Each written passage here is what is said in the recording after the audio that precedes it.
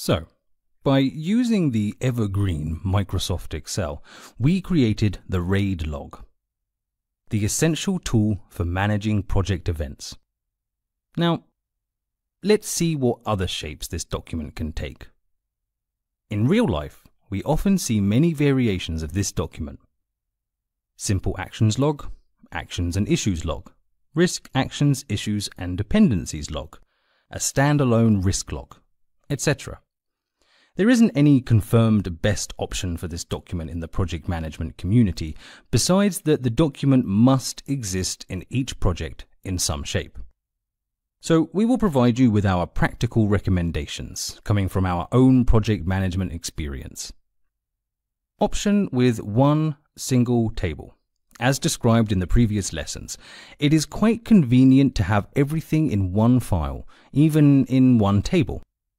On the other hand, the different nature of the events, risks, actions, etc. may require different columns. For example, we already know that whenever managing risks, we need to add severity and probability of occurrence. We can add those two columns in our RAIDD table, but you need to agree this table will become too heavy.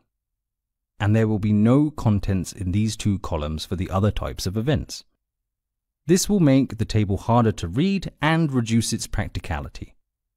In real life, too complex structures lead to less frequent use of the document. One alternative is to put the different event types in separate tables in different Excel sheets in the same file. One sheet for actions, one for issues, one for risks, dependencies, and decisions. In this way, you can customize each table to the specific case and be really efficient as you will customize your management per each type of event. The drawback of this option is the project manager's attention.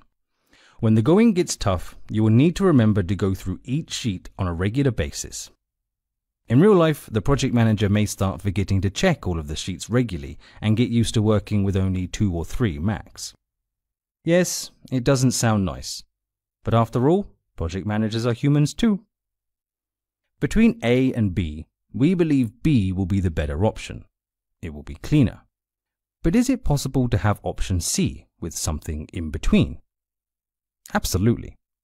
So here is our extra advice on structuring your RAIDD log. One by one. Actions. This is a must. You need to have this in the reviewed format as a minimum. Same goes for the issues. These, however, we would keep in the same table, together with the actions. They can easily be logged in the same frame as they are similar enough. Then, decisions. When you think about it, a decision is a form of action. Hence, with some exceptions, I wouldn't recommend creating a separate sheet for decisions. More often than not, decisions can be logged as an action.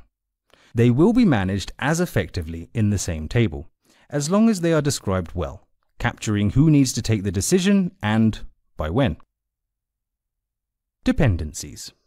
From a practical standpoint, the dependencies you need to document would mainly be external, coming from other projects, other businesses, or regulatory matters. Most of the internal dependencies should already be considered and captured in your other project management documents, e.g. critical path analysis or Gantt chart. Furthermore, these events usually have a longer life and may need to be tracked for months, while the general actions and issues get logged, worked on, and closed within a couple of days or weeks. Hence, you can track these dependencies on a separate sheet within the same file. Finally, risks. We strongly recommend to keep the risks in a separate Excel sheet or even a separate file. This is also in line with the established project management best practice. Risk management is a big topic and quite specific, as we know, so it deserves special attention. Analyzing and documenting severity, probability of occurrence, and the possible mitigations and contingencies is key. Furthermore, risks also have a longer life than the daily and weekly actions and issues. A risk may remain open from the beginning of the project until its last day. These were our practical recommendations for structuring an effective RAIDD log. But before we close this topic, let's refresh our knowledge of what a risk log should include by going through the steps in Excel and further strengthening our practical skills. See you in the next lesson.